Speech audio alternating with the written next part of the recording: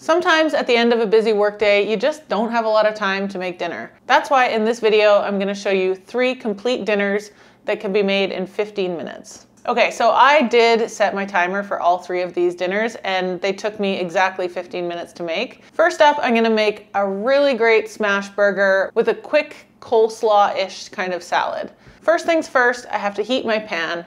I have a carbon steel pan here that I'm heating on medium-high heat. And while that's heating up, I'm gonna shape my burger patties. I have about 400 grams of ground beef here. This is like lean, medium to lean ground beef. And I just split it into 4 individual portions and rolled those into balls. This package had enough for 4 burger patties, but we were only 2 people, so I cooked all 4 of them and I'm just gonna put the other 2 in the fridge. We can eat them tomorrow. Sprinkle those with a little bit of salt on one side. And then once the pan is hot, I can get them going. So I just put them into the pan, salt side down, and I used, awkwardly, a metal spatula with like a pestle from a mortar and pestle to really squish these down. I didn't put any oil in the pan. I find that oil in this situation just creates a lot of extra smoke. It's already pretty smoky in here. I definitely had the fan on. But the idea here is you just want to smash them down really, really thinly as you can, really, because you want as much surface area to be in contact with the pan as possible so you can get a nice crust. While those burgers are forming their crust, I came back to start the salad. I'm using Brussels sprouts here, but you could easily use cabbage.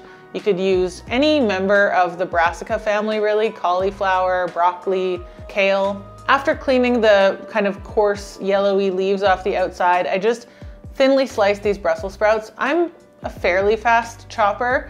If you're a less fast chopper, you can definitely use a mandolin. It helps a lot. And then I peeled and grated in 1 large carrot. I had a green onion kicking around too, so I decided to throw that in, but it wasn't in my original plan. About halfway through my Brussels sprout slicing, the burgers needed to be flipped. They really only take about a minute to a minute and a half on the first side, especially because the pan is so hot. Before flipping them over though, I did sprinkle the other side with a little bit of salt and a little sprinkle of garlic powder. This is just something that my mom always put on burgers and it just has a bit of nostalgia for me, so I like using it. Right away after you flip the burgers, you're gonna wanna start thinking about cheese because you only need about a minute on the other side of the burger cooking. So I grated some cheese. I'm using Havarti here, but you can use any kind of cheese you want. And then I sprinkled some cheese over the patties.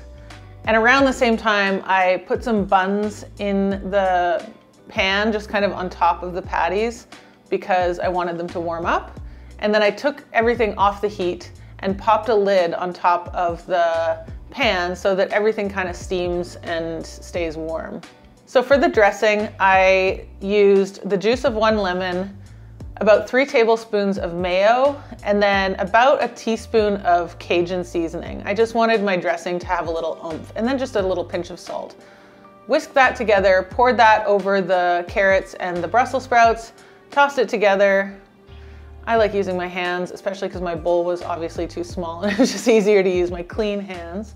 Finishing up the prep, all I needed to do was slice some red onion and some pickles, but these are obviously totally up to you. You can throw some lettuce on there if you want. You can throw some tomatoes if you want. Sometimes I make a burger sauce with just a bit of mayo, ketchup, and relish, hamburger relish, but I was out of mayo, so ketchup and mustard did the trick. This is such a good dinner, and to be honest, the whole burger process was over in like 7 minutes. So they were just sitting on the back burner off the heat for a while I, finished the salad. The salad definitely took the longest because of all the chopping and grating. But yeah, great, quick, easy dinner. Easy to feed 4 people with just 1 pan and 1 bowl. Total winner. The next 15-minute dinner is a simple veggie chili. I started by chopping an onion, getting it into a Dutch oven over pretty high heat. I'd say like medium-high heat with a little bit of oil. Sprinkled some salt in. And the best way to kind of quickly sweat and soften veggies like this is to put the lid on the pot. It really helps kind of keep the condensation in and it helps prevent them from burning. So I popped the lid on while I chopped a red pepper. And then once that was chopped, I got that in and then I grated a carrot. I love the texture of grated carrot in this chili. I don't love the idea of like biting into a chunk of carrot. I don't know why. I do, but not in this recipe.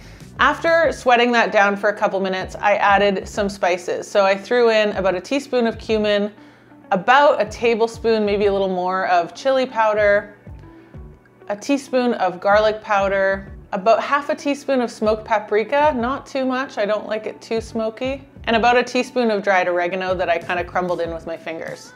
At this point, the veggies are softening, the spices have had a little chance to kind of get to know the veggies in the pan, so I threw in my beans. This is a large can of black beans, and I did take a minute with my wooden spoon to kind of just smush them a little bit. I like it when some of the beans are broken up. It helps to just kind of give a little bit of variety in the texture. Stirred those beans in and then added the tomatoes. So I have 2 small cans of diced tomatoes in tomato sauce. This is kind of important because sometimes you open a can of tomatoes and they're really watery. These ones are actually really quite thick, and even the juice that they're suspended in is like sauce, it's not water. I did look for fire roasted tomatoes, totally would have used them if I had them, but I didn't. And because we don't have a lot of time to develop much flavor here, I decided to throw in a can of pickled green chilies. These are already chopped, just to add a little extra dimension of flavor. That and the smoked paprika really helps when you don't have a lot of time for all these things to cook together. Gave that a really good stir. Tasted it for seasoning, decided it needed a little bit of sweetness, so I threw in a little glug of sweet chili sauce. If I didn't have sweet chili sauce, I would have used ketchup here. Just for a little hint of sweetness. I love that in chili. At the end of all that, I had about 3 minutes left over to kind of just pop the lid on and let things simmer together. Of course, if you had more time, you could just leave this on low and then get on with your day, wrangle your family and tell them dinner's ready, and that process always takes a while. But this is ready to eat right away. It'd be great with some noodles, it'd be great with some bread or a bun, just some tortillas or tortilla chips, or some steamed white rice, or just on its own.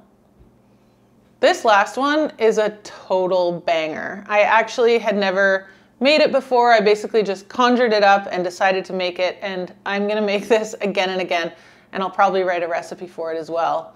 A proper recipe, because it's really, really good. It's kind of a creamy red pesto gnocchi, and it's got some ground pork and oyster mushrooms in it. It's delicious. Whenever you're in a hurry and you want some boiling water fast, it's always a good idea to fill up your electric kettle if you have one and bring that to a boil. It comes to a boil way faster than a pot on a stove. So that was the first thing I did. Filled up my kettle, came over and started cooking my sauce. I have a large stainless steel pan here. I cranked it to about medium-high heat again and added a little bit of oil, and then I threw in my ground pork. So this is lean ground pork. You could totally use ground turkey, ground chicken, ground beef, ground Impossible burger, or whatever. I tried to kind of flatten it out in the pan so that I could get some good browning for some good flavor development early on. I added about a teaspoon of salt to the pork as well. While that was cooking, I prepped my oyster mushrooms. So I have 250 grams of oyster mushrooms here, and I just kind of tore them up into little pieces. Some of mine were bigger, some of mine were smaller. I kind of like that. I like the kind of randomness of oyster mushrooms, but if you want more uniformity, you can definitely chop them. Once the pork was starting to get really nice and brown, I started moving it around a bit with my spatula, just breaking it up, flipping it over. This cooks really quickly. At that point, I threw in some garlic, about 2 cloves, added the oyster mushrooms to the pork. At this point, the pan was starting to develop some really nice brown bits, so I deglazed the pan with some dry vermouth. I love dry vermouth with mushrooms for some reason. I just think it's a really good combo. If you have white wine, you can also use that. Or you can just use a splash of water if you don't have either.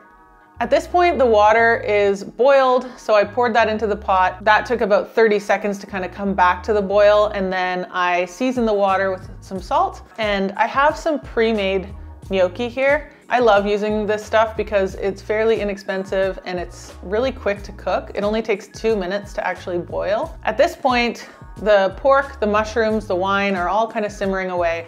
I have some dried thyme that I sprinkled in there. It's probably about a half teaspoon or so of dried thyme, or about, 3 sprigs of fresh thyme. And then I made the kind of saucy component of the sauce, which is kind of a cool technique. So you know when you make carbonara and you use egg yolks and cheese and pasta water? Well, this isn't carbonara, but it uses that same technique. So I got 2 eggs. I just separated the white from the yolk. I'm gonna use the whites for breakfast tomorrow morning or something. Obviously, I'll add some whole eggs to that too. I'm not having like an egg white omelet or anything. Into the yolks, I added about 2 tablespoons of grated Parmesan cheese. And then I have some red pesto here. So this is like a sun-dried tomato pesto type thing. I feel like you can find this just about everywhere these days. You could also use green pesto, but I really like the red one here. So I scooped about half of a jar into the egg yolks and the cheese, whisked that together. And then at this point, the gnocchi was done, so I drained it, saved some of the pasta water, slowly poured some of the pasta water into the jug with the yolks and the pesto, and that's gonna become my sauce. And then I added the gnocchi to the pork and the mushroom mixture, mix that all together, turn off the heat because I don't want the yolks to cook too much, and then poured the pesto, yolk, pasta water mixture into the pan. And this was so good. It's good to have some extra pasta water at this point because you might want to make some adjustments. I ended up adding quite a bit more pasta water after the fact because things kind of thickened up really quickly. The gnocchi is quite starchy, so it really wants to kind of thicken. And then I just tasted it for seasoning. It was so spot on. I plated it up and then I wanted some green stuff on top. So I just had these microgreens, but if you had fresh parsley, arugula, something like that, that would be great. This is such a good dinner. I feel like I'm gonna be making this one a lot. So there you go. There's 3 super easy, super quick dinners, 15 minutes, and you've got a full, complete dinner on the table. I hope you love them. I hope your family loves them. And let me know if you'd like more videos like this. I have a feeling we're all kind of in the market for some quick, easy dinner ideas. So I'm happy to do more of this. Plus, somebody commented on my video last week that the pasta and pasta sauce was very imbalanced nutritionally, which I don't disagree with. It's just literally noodle and butter. But I'm also not here to give you nutrition advice. But if you want me to make sure things are more balanced, let me know. Okay, thanks so much for joining me this week, and I'll see you next time.